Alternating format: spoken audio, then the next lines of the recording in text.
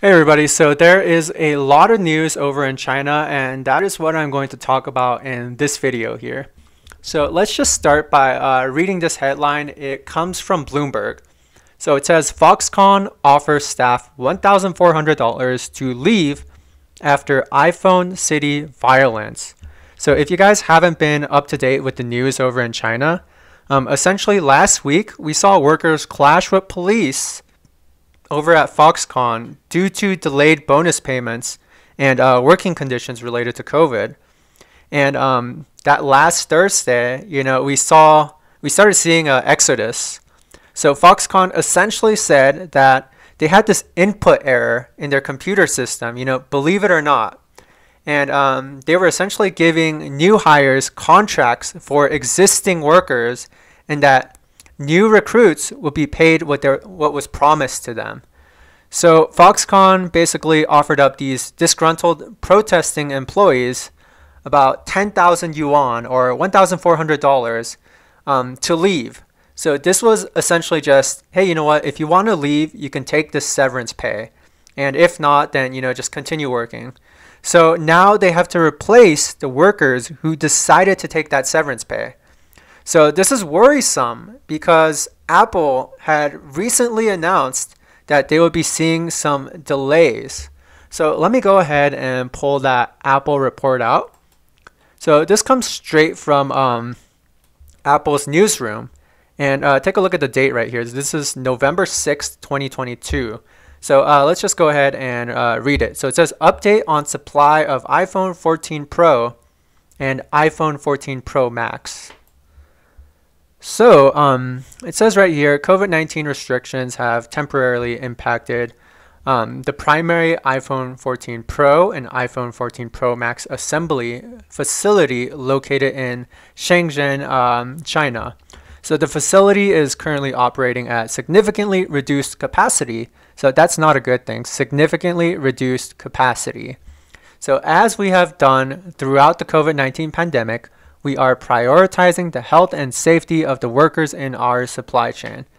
So now here it says we continue to see strong demand for iPhone 14 Pro and iPhone 14 Pro Max models. So that's a good thing.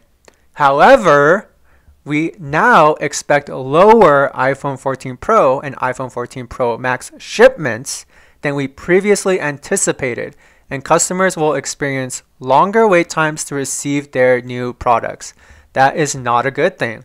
So keep in mind, this is November 6th. Now, let's take a look at the date of this article. This is Thursday, November 24th. So you guys, they were already saying, hey, you know what? We're going to see delays. But then this happened. So yeah, I mean, it's probably going to be worse than what Apple was expecting at the time of this press release. Keep in mind, we are about 1 month away from Christmas. So this situation gets a little bit worse. So if Apple basically can't deliver these iPhones by Christmas, then, a lot of people, they may just cancel that order, So this is definitely a problem for Apple. Now, there is another piece coming out of China. So let's just talk about this real quick. It says Shenzhen protests of months-long COVID lockdowns erupt after a deadly fire. So it says residents say COVID-19 restrictions contributed to delay in putting out fire that killed 10 people. So let's just talk about this a little bit. So essentially, when the firefighters had to arrive on the scene, they had to go through all of these COVID-19 barricades. And on top of that, there were these narrow roads with parked electric vehicles that had pretty much run out of power because they haven't been going anywhere for a while due to the lockdowns. So, right now, Chinese citizens, they are definitely enraged about the lockdown. Now, they have been enraged for a while, but this situation really just makes it much worse. Now, let's just talk about Apple again. So let me just remind you why Apple is so important to the stock market.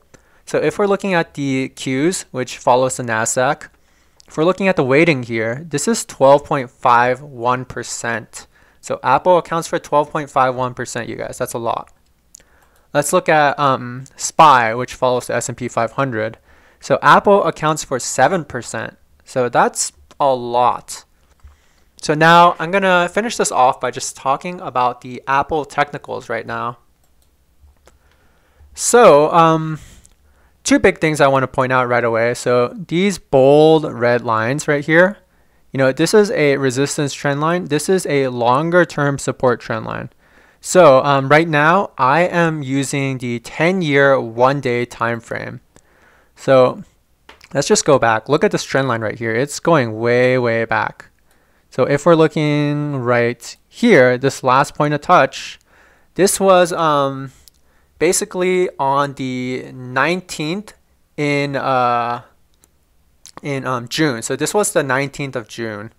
So you guys can see from this point, we've basically been bouncing here, bouncing there. We shortly cut underneath during that 2020 crash, but we got right back up. And then look at this most recent test right here. And we saw some funny price action right around here where price action was just chopping around. So it was deciding, hey, you know what? Are we going to make a solid break to the downside, or are we going to chop around for a little bit? And as you guys can see, we decided to chop around for a little bit. Now, if we're looking at this resistance trend line, you can see it made this top right here. Now, this was pretty crazy. I mean, we were seeing a lot of interest rate hikes around this time. Now, this was, let's look at the date here. This was very, very recent. So this was in August of 2022. So we had all these interest rate hikes, and we were essentially looking at Apple prices that were very close to the peak right up here. So to me, it's crazy that we even got this high. This was a massive, massive squeeze.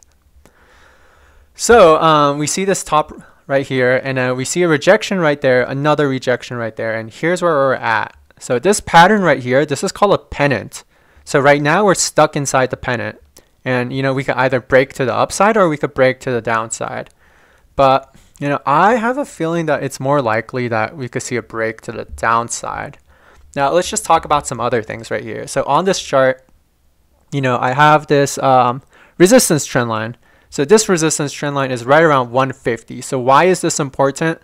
Well, you guys can see this massive support right here. So right here, we had this massive support that took us all the way up to 180. So that was a bounce right off there. We saw a hard reject right here. So right there, we could see this hard reject. And then, we made it back above, and then we made it back below. So now we're kind of chopping around this resistance area. So right now we're below it because we're at 148.11. Now take a look at the support area. So this support area is right around 138. So we had pretty serious resistance all the way back here. So this was basically, let's see, what day was this? This was in September of 2020. So this basically happened right around that stock split in 2020. So we had that stock split, massive rally, and then huge, pretty much correction. So yeah, we had this huge correction there. And then you guys can see price action, we had this fake out, and then it crushed right back below.